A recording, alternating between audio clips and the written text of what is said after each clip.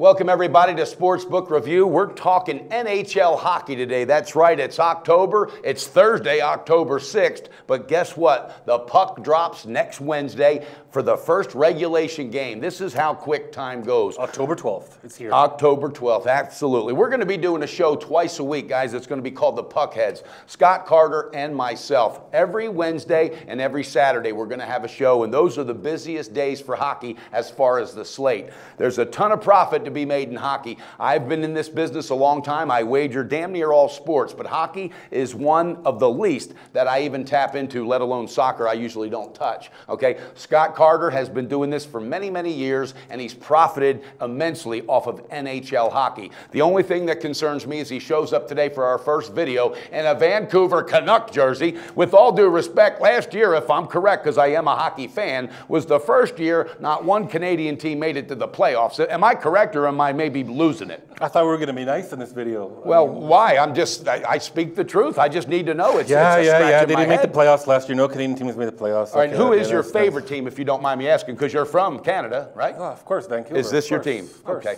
All right, and with that being said, we're going to talk NHL futures today, and we're going to talk about what team might have an edge right out of the gate, a team that you might want to look to fade or to ride and jump on in the beginning because the early edge is available. With that being said, NHL futures, okay, I have an opinion on futures for baseball, basketball, and football. We talked about this before we did. got Off online. camera, we talked about it. And Teddy covers some respectable people, Pistol Pete in this business.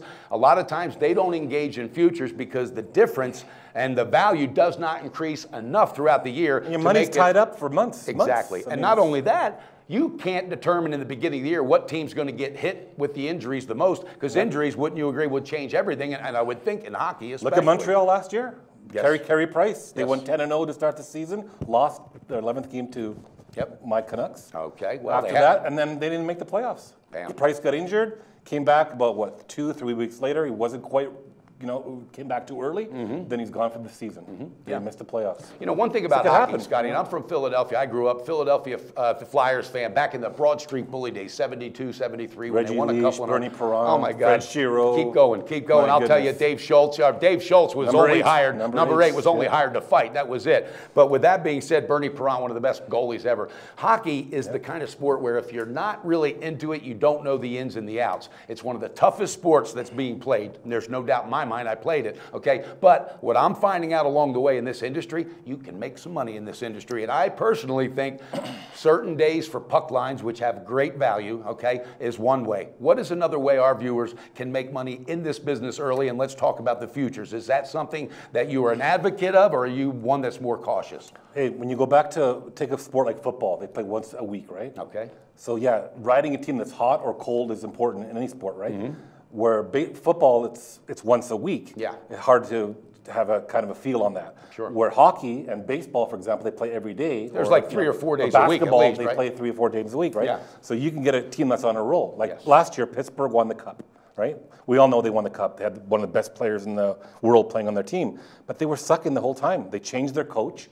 And that's where you can get an edge. You can get motivation. What you're telling me, because I am a handicapper on momentum and emotion. Momentum, that's what we're so talking when about. momentum rolls in hockey, that's the time to cash. That's the time to cash and stay away Whether from the it's team home or away, yeah, right? Yeah, exactly. Okay, because I've always wondered this too. In a hockey rink, because I've been to many games as a child and growing up at the Flyers. It's the best sport to see live. It's the best sport to see live, but I wonder how much an edge a home team really has with the noise compared to other sports, because I think with the hockey guys, the glass there, the glass, and these guys are focused. I don't even think they see anybody in the stands outside of what's on the glass and the ice. Okay, with that being said, you're talking about a sport where the athletes are not so focused on the money. Well, they're getting there, but not like. Well, there's no signals back in to the hear day. from the quarterback and stuff like that. So definitely the atmosphere in the rink and the home team doesn't play a real big part in the outcome of the game.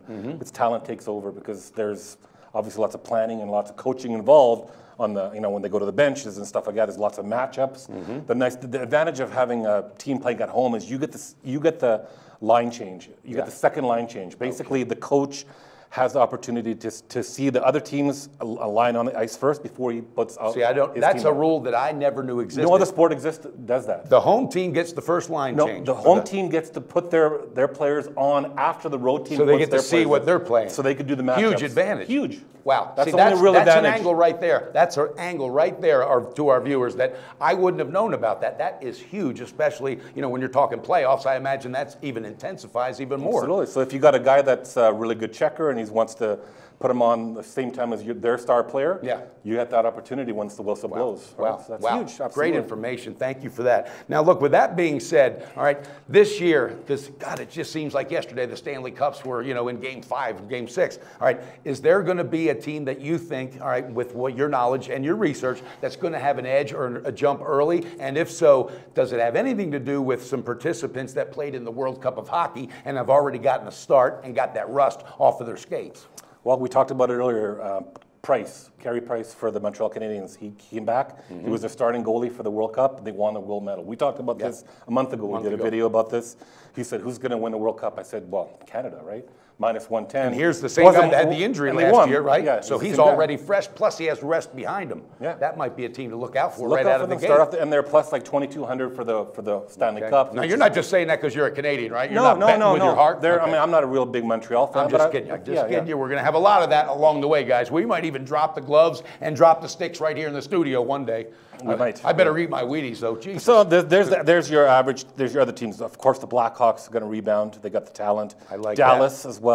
Pittsburgh again. They're the favorite right now. Bookies got them as favorite. Mm-hmm. Tampa Bay with Stamkos coming back. Yes, remember and that was huge also when he went down. Everybody went down in the playoffs, didn't he? Yeah, just before the playoffs, he got a blood clot and they couldn't play him. And see, and there's the thing. If you would have took them for the futures, you were looking good. And then when that happened, boom, it's done. And you have no choice. Be careful with betting futures because the value through the length of time does not overweigh the risk of injuries. And that's what I've learned with futures. Yeah, if you're going to put in a long shot, put in a long shot on a team to win the division. Like Vancouver Canucks, for example, they're plus 10,000 to win the Pacific Division. Right. It's a long shot. They got a lot of young players. And, I don't want to sound like a homer, but a lot of young players and good coach. Yeah. Good goaltending. And that's the kind put of $20 bet, down. Exactly. That's the kind of bet that's not going to affect your bankroll. It's not going to tie up any significant number of your bankroll through the season. And guess what? If you got lucky and it cashed, you'd be saying, "Damn, I'm glad I did that." Especially with a young team like Edmonton Oilers as well. They got Connor McDavid his second year now. They had a big injury last year, but he's an awesome player. They signed some Lucic. They signed from Boston who went to LA. They got him. Ooh, that's having him beside him. That's a huge, and they got a brand new stadium, the best hockey arena in all of North America. That just opened up, the Rogers Center. Now that is going to be huge. And I found out when Minnesota, in a different sport, with all due respect, they just played in their brand new stadium. That was the 12th man on the field in football for them, and it made a huge difference. So I'm sure that's an angle to look at as well. With that being said, is there one team you think might carry it through, might have the momentum, and just a long shot pick, a dark horse that you think might win it this year? Oh, man. Or not even a dark horse, just one that you think this team can win if they stay healthy? Well, or is it's kind of hard to bet against. It's kind of hard to bet against Chicago or Washington. They just know too much about winning the big one, and they know if you look up the word bounce back in the dictionary, you're going to see a picture of the Chicago Blackhawks. That team's going to come out Taves. I mean, you healthy and young, and they're hungry. They usually go 1 year good, 1 year bad. Watch out for the Kings as well. They got out of it last year again. They could come back again, and there's going to be some dark horses. Fantastic. Washington, Tampa Bay. Washington's going to be there as long as they have Ovechkin. They're going to be there, and they just can't seem to break that pattern of just taking a shit in the playoffs. St. Louis is one of those teams too, taking a shit in the playoffs. Again, always high expectations. Wow. They gave the coach a 1 year extension, which is not a lot of confidence. Not at all, and that goes in the head, and that then feeds into the locker room, and that's where you have trouble. That's where I like the emotion. Wow, this is good stuff. Soon. The puck drops next Wednesday for real. It's going to be exciting. I can't wait. And viewers, along the way, every Wednesday and every Saturday, we're going to be capping these games. Okay, tune in because as the season goes, we're going to find the edge, the angle. All right, we're going to teach you a new way to make money. And we'll tell you why we're picking these plays, why we think. I mean, we're not going to get them all right. Yeah. We're going to break them down like me and Pistol Pete. That's what we're going to do. Pistol Pete and I. Pistol Pete. Don't start that shit either. Okay. We're going to break them down and give you the reasons why we're picking them. I didn't appreciate that across the street at lunch. Don't point at me. I told you. Do not point. It's rude. Don't correct me in front of a waitress here in Costa Rica. Excuse me. I'm not kidding. All right, guys. That's our show for today. All right, and remember next week the puck drops on Wednesday. Tune in because Wednesday morning morning. We're going to have a video, and we're going to have our picks. We're going to have a chart, because we're accountable. We're going to have our records that are absolutely going to be shown every video. So jump aboard, cash that ticket, and before you do any of this, you need to sign up your new books through SBR Hockey. Now, there's got to be some line shopping advantages with hockey. Am I right? Like any sport, absolutely. Some will have the better lines, and what is a better line? Depends which team you're taking, right? And it could be better again, line. this isn't a joke. Somebody told me you usually have 3 accounts for hockey. Is that true? I have 4 accounts. Yeah, Bam. 3 There you accounts go. that are active. Wow, you can beat the bookie before you even place your first bet. So sign up your new accounts for NHL hockey through SBR, okay? Because guess what, guys? It's a win-win. You're going to be playing with books that not only are respectable and treat you 100% like you should be treated, but they pay out on time, and that's what we're here for. If you go to SBR, click on Hockey Forum, click on there, they'll give you all the players that actually play on those books will tell you which ones they like and why. Wow. And you can put those comments in there as well. Sign up, a free account, takes 2 seconds. There's contests all year that SBR does free. You can win real money. And you know what? I'm just going to be getting into hockey, and when you said that, you know what I grabbed right away? That's an advantage for me to go to the forum to find out who guys have been betting hockey are saying this is the best book with the best value and the best bonuses. Let's get it done. Scotty Carter, thank you. I'm looking forward to whooping your ass in hockey because guess what? We're going to be going head-to-head. I can feel it, okay? With all due respect, though, we're on the same team. We're going to beat that bookie. Let's get it done. Call me Mr. Puckhead. I will. Okay, Puckheads. see you later. Research before you bet.